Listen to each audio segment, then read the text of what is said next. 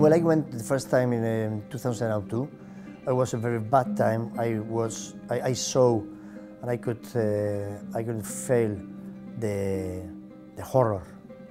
Yes, a lot of people died on the streets in Ramallah, and so when I came back and I said, "Oh, I need to learn more about this country. I need to try to keep in touch with the musicians, to know them, to know how they create in this situation."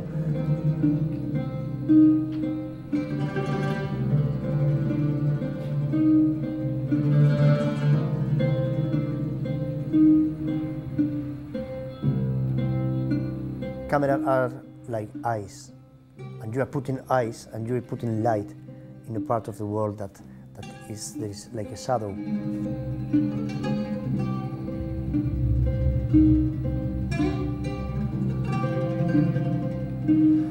You have the hospitality of all the Palestinian people. They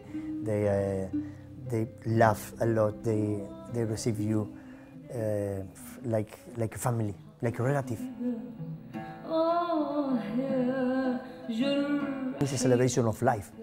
That's the best thing I learned there. Yes, in Palestine, they love the life, and they're creating for it, and it was a celebration of humanity too. Yes, of humanity, of music, of culture.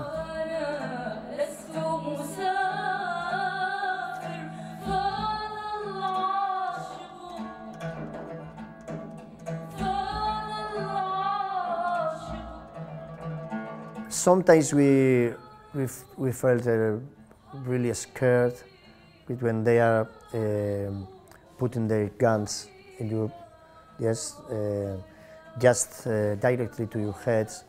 I like to say that I can speak about it. I can say something about it, yes, but I was only there for 2 months. But they are living there.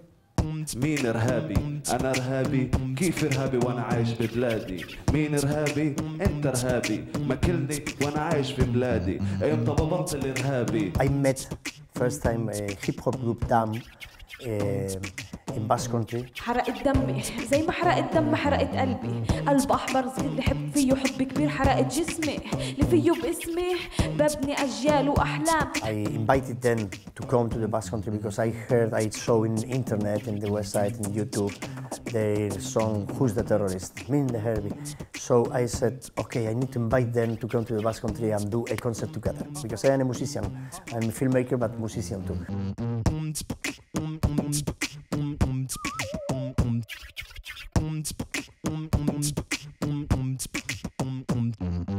All the people were with us and all the people were together. And then to finish, I went to the stage and did this sound system. It was really something very special.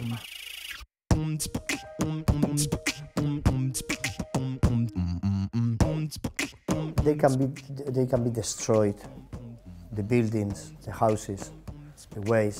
They can kill them, but they have only one issue: is to live.